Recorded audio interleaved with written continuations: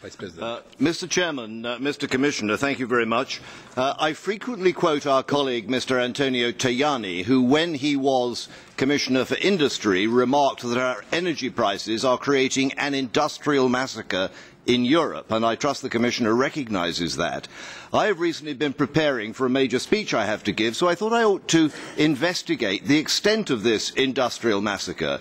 And in the last fortnight I have had meetings with the European aluminium industry, the steel industry, the petroleum refining industry, and frankly, Mr. Commissioner, I am horrified at what I have learned. The aluminium industry in Europe has lost 34% of its capacity in the last 7 years. 40,000 jobs have been lost. That's not because demand has reduced. Demand is increasing and is being filled by imports which now amount to more than 50%. A similar story in steel, where 100,000 jobs have been lost and plant closures have taken place.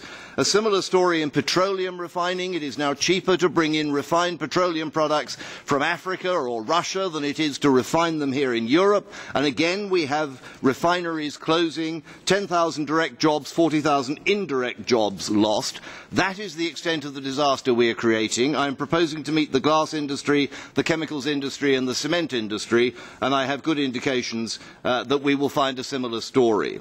So we already have major energy-intensive industries that are desperately hanging on by their fingernails, and at the same time we in this Parliament are debating the Market Stability Reserve, which is a policy whose objective is to increase prices further and to make Europe a less competitive place in which to do business.